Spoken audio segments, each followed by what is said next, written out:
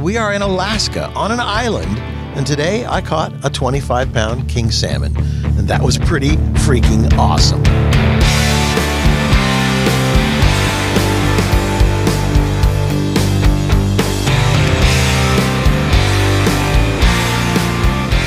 So I'm broadcasting all the way today from Steamboat Bay in Alaska, just outside Ketchikan. It's an island in the middle of nowhere, literally. And we had to take an airplane to get here, and then an airplane that has, floats on it to get here because we landed in the water. Joe Polish does things a little differently, which I happen to love. I mean, we're going fishing with all these different men, part of the and one gal, part of the Genius Network. And I'm here with Randy Garn from Scipio. But we're here with Joe Polish from the Genius Network. I'm going to let Randy, because you guys have known each other a long time, I'm going to let Randy explain who Joe Polish is. Joe Polish is honestly one of the most awesome humans on the planet Earth because he's the biggest giver. And a lot of people in business don't understand the law of reciprocity as much as Joe Polish does. I've known him since 2000, I think in 2004. He started the Genius Network that I've been a part of, and it's been one of the best private invitation-only clubs I've ever been a part of for CEOs and just amazing humans. All right, let's talk about it, Joe. Yeah, what is the Genius Network that I am now feeling like I should be part of? Well, it's a tribe of tribal leaders. It's just a place where... Wait a sec, that was good. A tribe of tribal leaders. That's for Alaska. Right? Yeah. I mean, so I seek out people that are industry transformers, that are either the very best in the world or one of the best in the world in their category. And I curate and facilitate amazing discussions on how to be a better entrepreneur. Tell us the Joe Polish story. Where did you come from? Well, I came from a pretty hardcore background growing up. I mean, mother died when I was 4, moved every 2 years my entire childhood because my father was, brokenhearted. I had a lot of physical, sexual, and mental abuse as a kid that led to me being a drug addict between the ages of 16 to 18 years old, which now today also one of my passion projects. Half my time is spent not just on entrepreneurial activities, but on helping people that are struggling with addiction. So one of my core missions is to change the global conversation about how people view and treat addicts with compassion instead of judgment, and find the best forms of treatment that have efficacy and share those with the world. And so my entrepreneurial endeavors that I do at Genius Network, I think any problem in the world can be solved with the right Genius Network, not just business problems, but all kinds of global problems. And so I utilize Genius Network in order to solve a lot of issues. And one of my core issues is the field of addiction recovery, because it's just done so wrong in the way we treat people. Now, that was sort of a little bit of a tangent, but where I came from is once I got sober from literally being a drug addict, I started a small carpet cleaning business, and I was struggling. I was dead broke. I didn't know what to do, but I didn't want to go work for somebody. And so I literally learned marketing because I needed to eat. I needed to survive. And so I studied immensely about how do you actually sell something that nobody wants to buy. Somebody to go in somebody's home and clean carpets for $5.95 a room or $15.95 a room, unless they're just doing a very lousy job. You will never see a coupon in any way, shape, or form with prices that low from a professional carpet cleaner. Yes, I teach carpet cleaners how to market and advertise ethically without having to rely on bait and switch techniques in order to get business.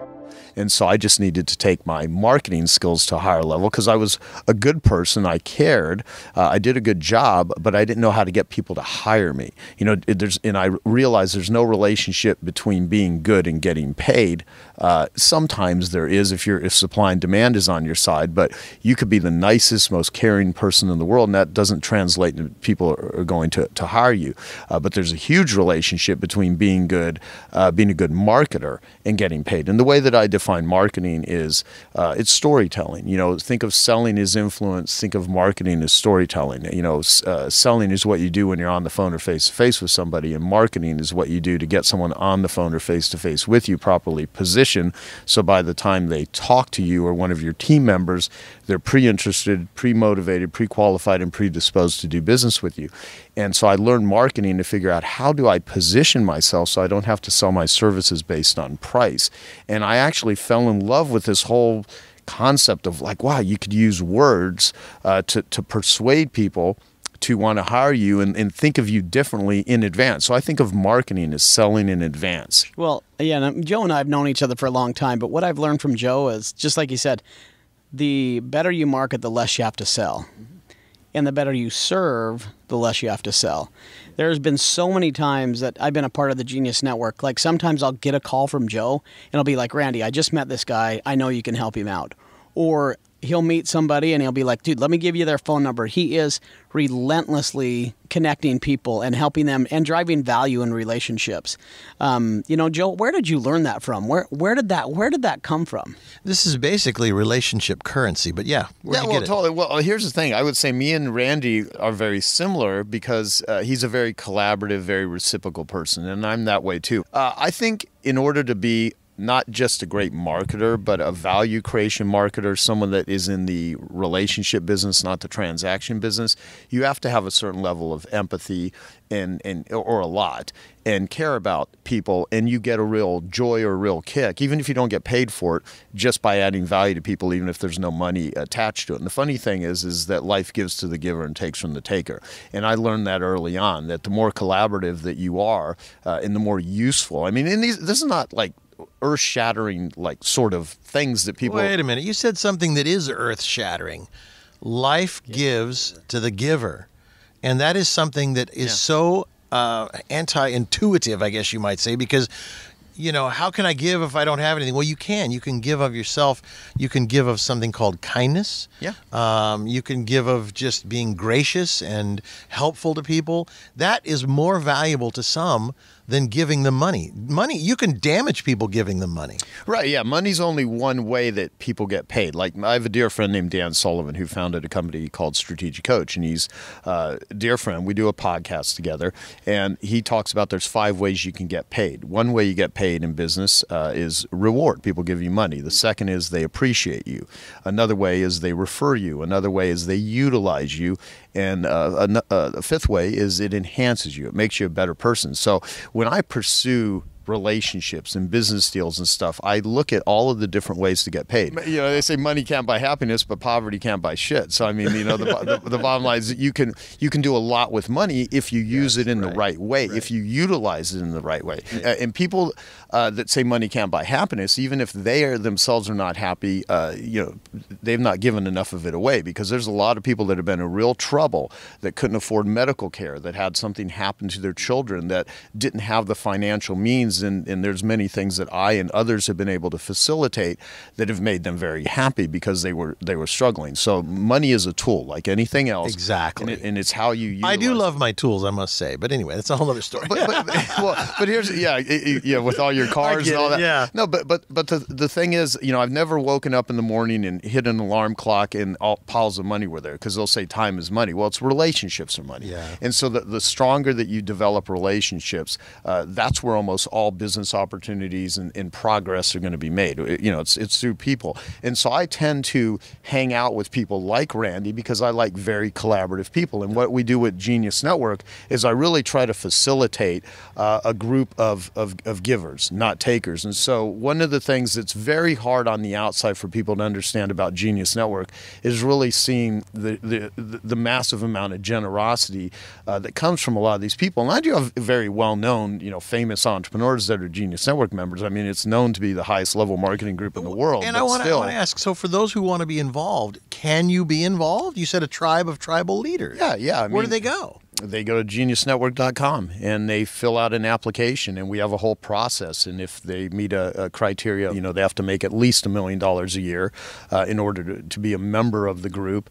And there's other criteria of where they at in their business. We want people that have a great reputation, that knowingly, we research them. We do backgrounds. We do all kinds of stuff. And the beauty of it, though, is that most of the members that come into Genius Network are referred by other members. My philosophy is don't be a sage from the stage, be a guide on the side. How could I actually facilitate people that are real geniuses, that have capabilities, skills, methods, processes, and ways of going about building and growing a business that if you brought these people together and they all were collaborative and they all shared their very best stuff, then it would be helpful. So that's what Genius Network was. And I was only going to do it with 20 people and, at $25,000 a person, because that's what the fee is to be a Genius Network member. And so it became one of my favorite things that I do. And it's funny, and this will sound weird, but I would even do it if I didn't get paid for it. But the challenge is, if I didn't charge for it, it wouldn't work, because if people don't pay, they don't pay attention. So the amount of investment that someone makes in Genius Network is just sort of the qualifier. The real emphasis right now is to help people build a better entrepreneur. Just how do you become a better entrepreneur? And it's not just about building a better business. It's about being a better human. It's about taking a look at your health, taking a look at addictions. Like, are you a workaholic? Because workaholism is a respectable addiction. Are you getting enough sleep? Are you putting up with messes? And, one of the things that successful entrepreneurs deal with are success traps, because getting out of a success trap is harder than getting out of a failure trap, because they're in things that may be making them a lot of money, but they don't see their kids, and they don't have happy marriages, and it makes their life miserable. So we focus on building a better entrepreneur. And the way that I explain the marketing aspects of it is, you can either have an elf business that does marketing that's easy, lucrative, and fun, or you can have a half business, which is hard, annoying, lame, and frustrating. Sometimes it could be hard, annoying, lucrative, and frustrating. So when people come to Genius Network, we focus a lot on elf, easy, lucrative, and fun. We focus on things like not learning, but unlearning. Like, people are going to learn a ton when they come to Genius Network. They're going to learn about the best conversion processes. You're going to learn how to hire people. They're going to learn how to, do social media. I mean, there's a lot of stuff that they will learn, but unlearning is more important than learning. Your not to-do list is more important than your to-do list. How you focus on, one elegant idea is worth more than 1,000 semi-good ideas. So we focus on elegant ideas, elegant solutions, and we do it with other people that already have been there, done that. And when these people combine their skills, it's a group of unique ability achievers that creates an ever-expanding community of growth and progress and hopefully happiness. And so there's lots of cool stuff that happens at Genius Network, but I just wanted the club that I wanted to belong to, and I created it, and people love it. Oh, we're talking to Joe Polish, Genius Network, here on an island where we're going to be for 3 days fishing, learning about life together, and enjoying each other's company. Entrepreneurs helping each other to be better entrepreneurs. It's Entrepreneur Weekly.